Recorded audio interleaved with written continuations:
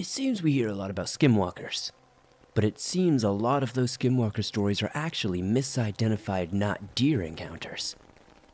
Welcome back to the swamp, my friends. Today I'm going to be sharing some creepy and allegedly true encounters with the mystical and downright terrifying creature known as not deer. As always, if you have a story that you would like to share in a future episode, whether it's an encounter with a not deer or something else, please be sure to submit your story at swampdweller.net or the email you can find in the description down below. Joining me today is one of my good friends, The Scary Truth. If you enjoy their narrating voice, please be sure to check out their channel in the description down below. Before we jump right into these stories, swamp folk, I just have to take a quick moment to remind you, for those who may not have heard, I have joined the Chilling family, and I want to make sure you take advantage of the free trial if you haven't yet. Chilling is the new home of horror, and an amazing mobile app that allows you to do things that are just not possible on YouTube. With hundreds of amazing stories and new ones being added every single week, there is never a dull moment on the Chilling app. We give you so much flexibility to listen the way you want. There are curated playlists for you to check out, or you can create your own. We also have a Chilling exclusive feature, our ambient sound menu. You can change the background noise of a story that will fit your mood at a whim. It is an absolute game changer. Of course, this is offered completely and totally ad-free. That's right, no ads, just hours and hours of uninterrupted, horrifying, creepy, and all-around spooky content. And we're just getting started. We have been uploading everything from vintage classic novels, vintage horror radio shows, and more. And we're always building something new. I couldn't be more excited to have the opportunity to be a part of this journey. I hope you can join us. Download now and start your free trial today. Click the link in the description below, or simply search Chilling in the App Store. And come join me, Being Scared, your maker, Mr. Creepypasta, Mr. Creeps, Let's Read, and many more narrators on the Chilling app.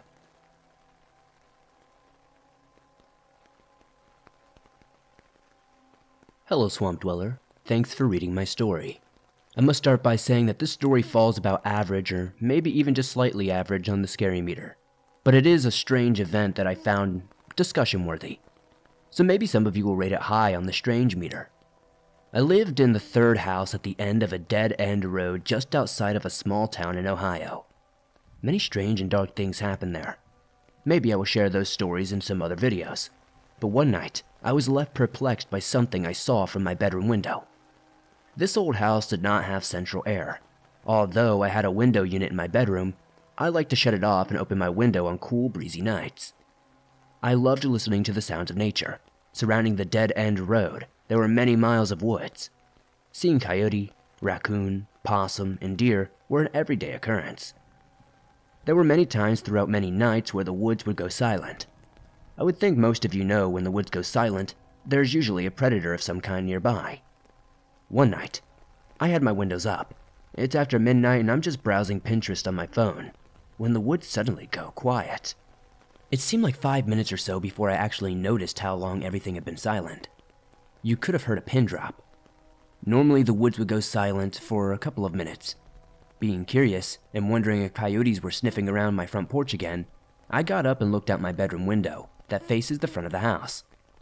Now at this time, I can't remember if I had started listening to these kinds of podcasts yet, so I'm not sure if I had heard your stories about wendigos or not deer creatures.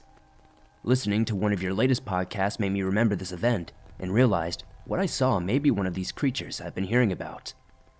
For context, the road from the front of the house was paved and went straight until a portioned Y off into our driveway to the left. The other portion went straight ahead to the right, and the Y turned into a dirt and gravel road. When I looked at the window, everything was still silent, and I was surprised to see what appeared to be a very large and lonely buck walking down the middle of the road towards the dirt road straight ahead. I watched it, finding it strange that it was alone. Normally, when you see one deer, there's at least a few close by. As I watched it walking towards the dirt road, I thought it looked strange. First off, I'll admit, I'm no hunter, but this buck looked to be massive, easily 2 or 3 times larger than what might be considered average. Not only was it incredibly large, but the way it walked. It was like it was being worked like a string puppet, or like it was in some sort of trance, or maybe even how a soldier would march. It never turned and looked at me. It never made a sound. I just stood there, rubbing my eyes in disbelief, trying to figure out what the heck I was seeing. I was 100% sober during this, just a heads up, and I hadn't really smoked or drank at all at that point in my life. Just as it was reaching the point to where I wouldn't be able to see it anymore from my window, I looked around. I'm not sure, maybe I was trying to see another deer or something. This was only for a second, and when I looked back, it was gone. There's no way it could have left my line of sight that quickly. That's when I realized I never heard its footsteps. This thing actually never made a sound. And just then, suddenly, the woods sprang back to life, and I almost jumped out of my skin from being so spooked. I just stood at my window, feeling bewildered. What the hell did I just see? Whatever it was definitely not a deer. This thing made the forest, which was usually very loud at night, go dead quiet. The way it walked, its size, how it just disappeared. The whole situation was just so bizarre. I thought about telling my roommate what I saw, but he was a non-sensitive person and not a big believer in the unknown.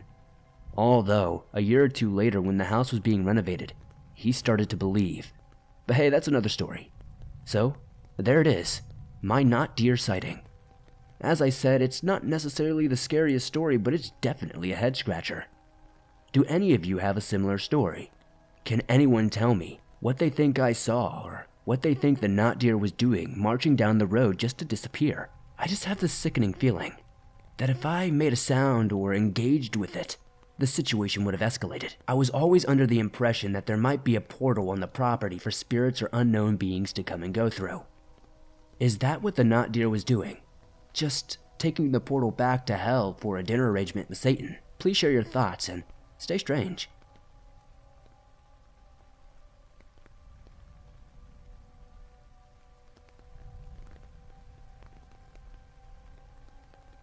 Okay, so I'll start off by mentioning, I live in Oregon, not a quite rural town, but our town is small, and only about a 10-minute drive to what you would actually consider a rural town or area. Everyone's heard about the cryptids and lore Oregon woods. I hate these woods. They're just vast and terrifying, but at the same time tempting and beckoning almost. I stay out of the woods and I don't hunt or fish, and I might go hiking every couple of years with friends, but I make it a point to not go where I don't feel safe. I kind of brushed off all the stories about the woods here until I had an experience of my own, and I'm ready to share what I saw that night. My friend and I work the graveyard shift at a local bakery, and we always carpool. She picks me up about 11:30. Bakery itself is in a more rural area, but the main road in takes us almost all the way out there. It's a well-lit road until you get slightly out of town. And since it's the main road through town, even at night, there's usually passing cars or people walking. From my house, it takes about 10 minutes to get to work using this road. For about 3 months, this road was being repaved. We'd have to stop literally right before they turned into the bakery to wait for the construction crew to finish whatever project they were doing. After 2 nights of being stopped right outside of work for over an hour, and an estimated date of construction being done being 3 months out, we decided to start taking the back roads to work. The back way to work was on the opposite side of the town of this main road. It took us out of town, around the outskirts of town, and finally to the bakery for a total of about 30 minutes travel time instead of 10. This back road was completely surrounded by heavy woods. There was a private drive to a house every 5 miles or so. No streetlights, and no passing cars, no pedestrians. This road was extremely curvy. Just constant twists and turns. As expected, we see a lot of deer, and the occasional possum, squirrel. This particular night, we start our journey through the back roads, just as we had been all week. We got about 10 miles through, when my friend went around the bend, and then suddenly slammed on her brakes. I was on my phone and wasn't looking up when she saw it first. I look up, and right in front of the car is this gigantic buck. I'm talking huge. Not moose-sized, but definitely one of the largest bucks I'd ever seen. He was staring directly at us through the windshield. We were just kind of frozen for a moment. For some reason, we both looked down at the feet of the deer, and in between its front feet was a dead raccoon. It was clearly a raccoon. Its face was pointed towards us, ringlets on the tail. Basically a stereotypical raccoon, except this thing was also huge. Now the buck was large, but large bucks aren't unheard of. This raccoon was the size of a huge dog, like the size of a mastiff. We looked back up at the deer, and it was still staring right at us, like it was making eye contact with both of us. My friend flashes her high beams and honks a horn at it, hoping to scare it off. It doesn't run off without breaking eye contact with us. It starts to walk toward the car, slowly. We both are freaked out at this point, and my friend throws the car in reverse, backs up, and swerves around the deer. The entire time, it moves its head to keep eye contact as we back up, pull to the side, and drive away. We look back behind us, and this thing is just standing in the road, staring at us. As we drive away, we finally went around a curve and lost sight of it. But until then, it never stopped staring at us. We talk about this a lot, and about how weird it was. I didn't think deer ate meat. I'm not a deer expert. I just assumed they were herbivores. So standing over that dead raccoon was the most unsettling part. Even over the constant eye contact. Luckily, we weren't dumb enough to get out of the car, but I always wonder what would have happened if we did. Since then, I've been more aware of the lore around here. I've heard unsettling noises and screams from the woods, but this was the only actual encounter I think I've had. Am I thinking too much into this, or is it a little weird to anyone else? There are so many legends and stories of cryptids around here, and I'm sure you've all read about the effed up stuff that happened at Crater Lake. Just thought this might be an interesting encounter for someone to hear. No one else really believes us, but it's hard to believe something you didn't see with your own eyes.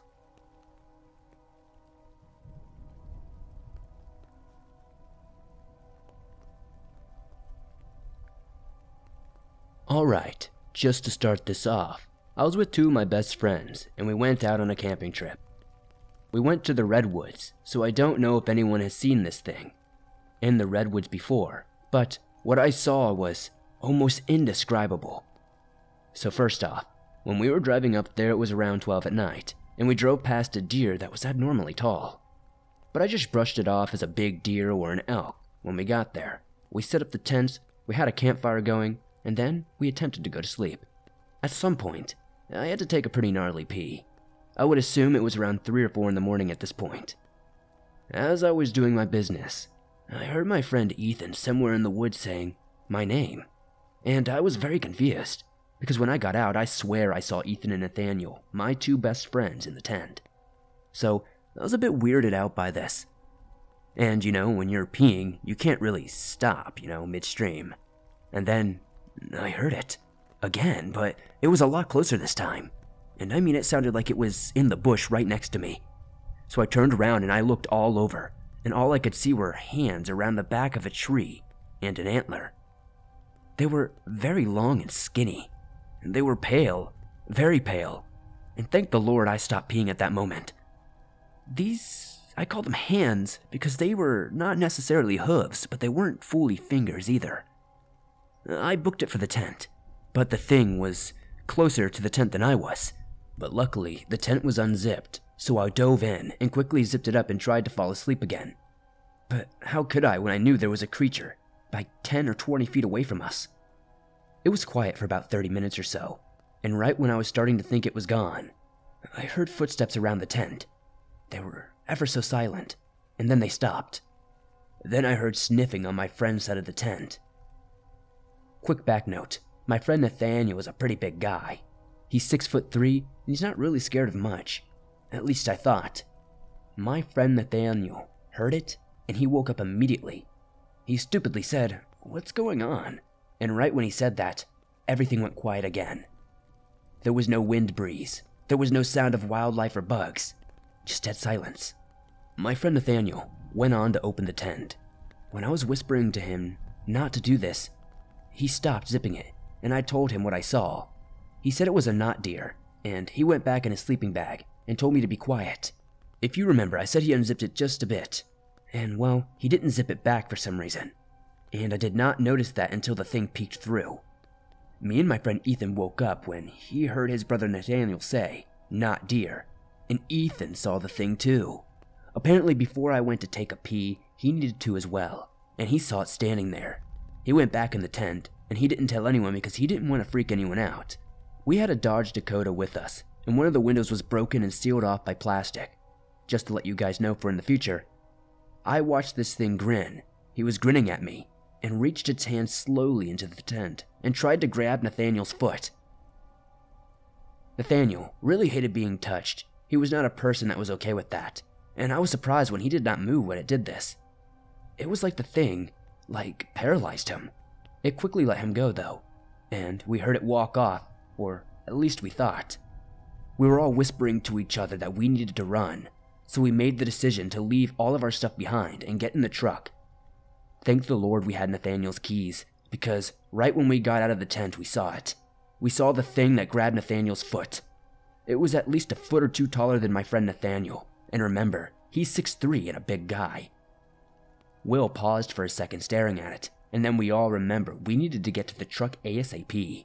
We hopped inside and put the pedal to the metal, and right when we thought we were safe, that's when I noticed the thing was next to me, running on my side of the window where the broken glass was. This thing easily ripped through the plastic and reached its hand through like it wasn't even there. Its claws were at least 3 inches long, and it grabbed onto my jacket and ripped it very good. It tore half of my jacket. Nathaniel ran into it and hit it with his car. We heard this blood-curdling screech. Something I will never forget. Nathaniel and Ethan almost never talk about it. If you guys ever run into these creatures, let me know. We barely escaped that night. If we didn't hit it with our truck at that last moment, I don't think it would have left us alone.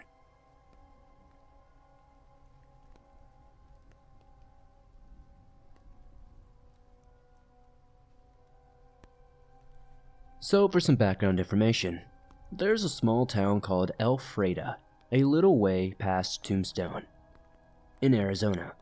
My grandparents own many acres of land out there. They harvest pecans and own about a dozen cows. This land used to be inhabited by Native American Indians. My best friend and I loved to go out and find arrowheads, small bottles, and other cool things of this kind. When I was about 15 or so, we went to visit my grandparents. My mom, stepdad, 3 younger siblings, and my best friend Lauren. We got there, said hello, and then everyone went off to do their own thing. Lauren and I decided to go up the mountain and explore the old caves. We went up there our usual way and started looking at the holes that the Indians used for grinding food, and the cave paintings. We had only been up there for about 30 minutes before we began to feel uneasy. I felt queasy and started to feel like we were being watched. We decided to leave right then and there and began walking down to where we parked our 4-wheeler. We were almost there when we heard a rock fall. We saw another one come shortly after that was much larger, and it came right above us. We totally freaked out and took off down to the vehicle and sped off as fast as we could. Now I listened to a lot of scary stories, so I immediately started thinking of knot deer and other similar creatures. Lauren managed to calm me down and saying it was probably just a mountain lion or a javelina. We got home and decided not to tell my parents and just move on. Later that evening, my family all decided to go to the lake to have a good time. The lake was only about 1.5 miles, maybe 2 miles from the house, You follow a trail that has an orchard on one side and the cow pasture on the other. Once you get about halfway, you must get out and open a gate, so the rest of the trail you're riding in the cow pasture. But on your left side, you're riding right up along this fence, and on the other side is just unkept Arizona wilderness. My family left a bit before me, but they left me the keys to the other four-wheeler. I left on my own and started the drive. The first half went without incident. However, once I got to the spot that I needed to open the gate, I heard what sounded like one of our cows. But it wasn't on the right side of the fence. It was on the left side of the fence. There was something off about it as well. It sounded almost robotic, I guess. I just listened very intently, and the sound became more of a scream.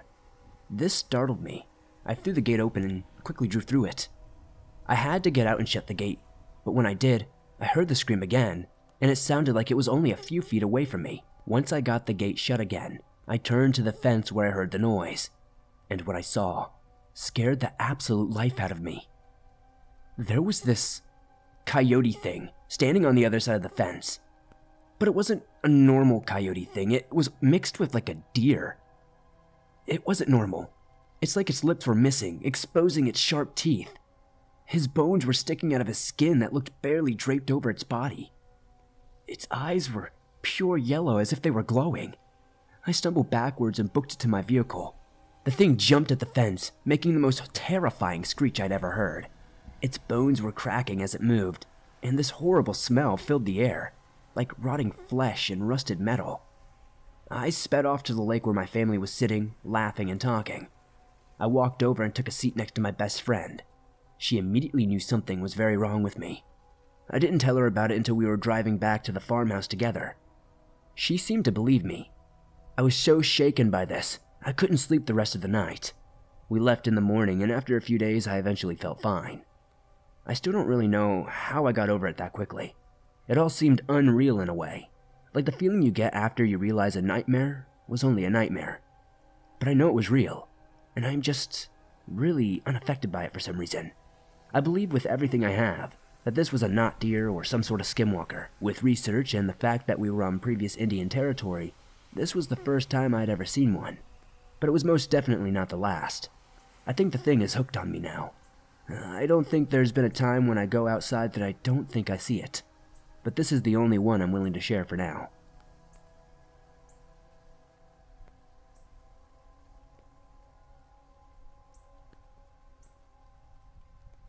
Hi, Swamp Dweller. My name is M for personal reasons. I won't be saying my full name. I live in the middle of the woods. It's awesome. I can go and do what I want, and usually I don't have to worry. I ride my horses through the woods, and since the land I ride on doesn't allow hunters, I don't normally have to worry about them. Okay, now let me get on with the story. Like I said, I ride my horses through the woods, usually during the afternoon. One day, I got a wild hair and decided to get up around 6 a.m. in the morning and go ride. My parents don't usually wake up until later, so before I went outside, I made sure to let them know I was going out. After telling them, I went outside and pulled my horse out of his pasture. Elvis is a smaller gelding, only being around 15.3 hands or 61.2 inches. This will be an important detail in the story later, so please keep it in your mind. After I brushed and saddled Elvis, I got on and set out on my ride. It was a quiet morning. The sun seemed to stream through the leaves. It felt like a usual day, although it was a little cooler than usual. Elvis was walking calmly, the leaves crunching under his feet. I decided to go a different way than I usually did that morning, crossing a stream and walking into foreign land. When I walked onto the land beside the stream, something felt instantly off. It was quiet. Too quiet. The birds that had been chirping seconds earlier had suddenly stopped. I didn't really pay attention to this. I just kept going. We walked on. Seeing a clearing ahead, Elvis suddenly felt tense and just stopped. I was confused and tried to kick him forward, but he was not moving. That was when I saw something. A deer, maybe? No, this thing was too large to be any normal deer. I nudged Elvis a step forward, trying to see. Then, it moved and my heart stopped. What was this thing? It was taller than anything I'd ever seen. It had a skull for a head with huge antlers on top. Its body was almost skeletal. It was terrifying. It didn't see us yet, but walked into the clearing. I stared at it in fear, wondering what it was and how it was that big. The rotten odor hit me like a truck, and it was enough to make me start gagging. I was probably 100 feet away though.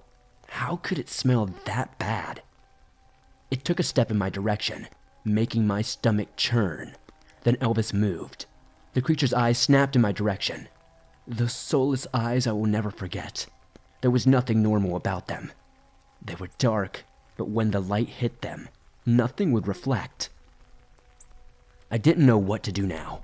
We were over a mile away from my house, and there was absolutely no way Elvis could outrun this thing. Elvis was usually smart, but his fear took over. He just spun around and ran. I could hear the thing start moving after us, but I didn't look back, just holding on for dear life as Elvis ran as fast as he had ever run. Then suddenly a noise behind us stopped and the birds, they started chirping. The overwhelming feeling of fear was instantly gone. I didn't stop Elvis though. I just let him run until we were back on our normal path. I have no clue what that thing was or why it couldn't cross over the stream. But I will never, ever go in that direction again. Elvis is still the best horse you'll ever meet, and I will always be grateful for him taking care of me.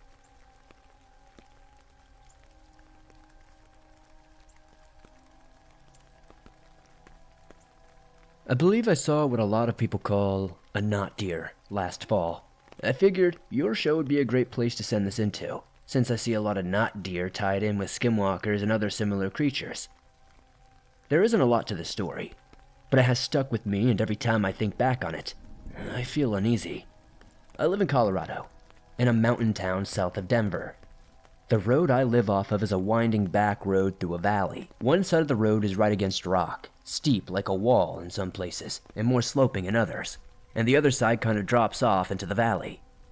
Also, it might be worth noting that the mountain on the other side of the valley is a huge burn site with nothing but skeleton trees. This was probably around late August, early September. I was driving home late, probably around 1 a.m. I know the road and all the curves very well, so I was going at decent speed and probably wasn't being actively aware of my surroundings as I should have been, especially since deer and elk are common here. Anyways, I was coming up on the last curve before my street, and I saw a deer standing on the side of the road. It was on the side with the rock face.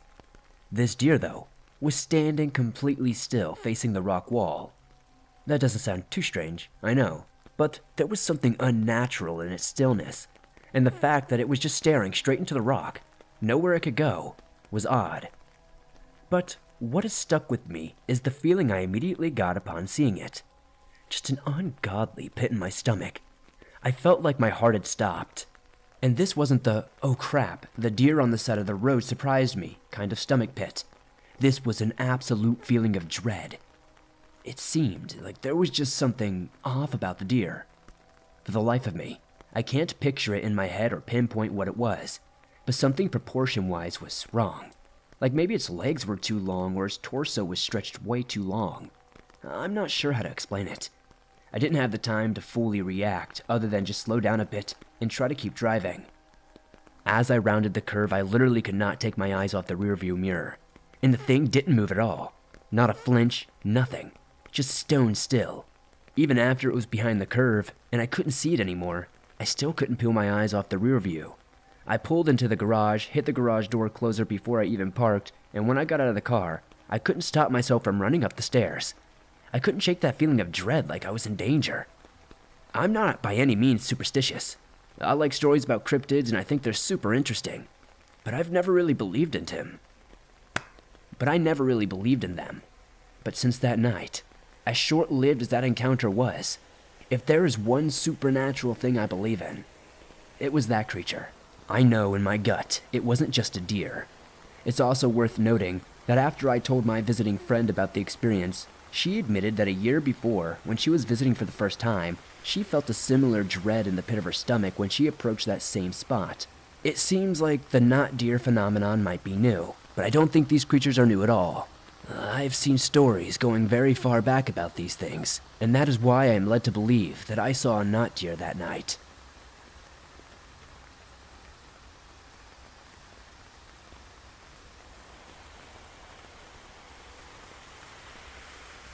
Thanks for listening to these creepy and allegedly true not deer encounter stories. If you enjoyed these stories, please be sure to hit that like button as it helps me out a ton. The more likes this episode gets, the more YouTube promotes it in the algorithm, and that's incredibly helpful to growing the swamp. If you're new to the swamp, why not join us? Hit the subscribe button and turn on notifications to never miss a new episode, as I upload them nearly every single day, and all things natural and supernatural. If you have a story that you would like to share in a future episode, whether it's a not deer encounter or something different, please be sure to send it in at swampdweller.net or the email you can find in the description down below. I'd absolutely love to see your story. If you enjoyed my good friend today, the Scary Truth's voice, please be sure to check out their channel and potentially subscribe. They put out a lot of cool content over there. You can find the link to do so in the description. If you're on the go, but don't have YouTube Premium, but still want to listen to your favorite Swamp Dweller scary stories no matter where you are, you can download them absolutely free from iTunes, Spotify, Stitcher Radio, and just about everywhere else you find your favorite podcast online. If you could, and you're on Apple Podcasts, please give us a 5-star rating if you can. That really helps us over there and is very appreciated. If you would like to support the Swamp outside of hitting that like button, subscribing, and maybe giving us a 5-star rating on Apple Podcasts, check out the merch store. I've got brand new t-shirts coming out very soon. Plus, we have face masks, hoodies, and much more. I'd love to see you guys wearing some cool swamp threads this winter. Thank you guys, as always, for supporting the swamp. I'll see you guys soon with another creepy video.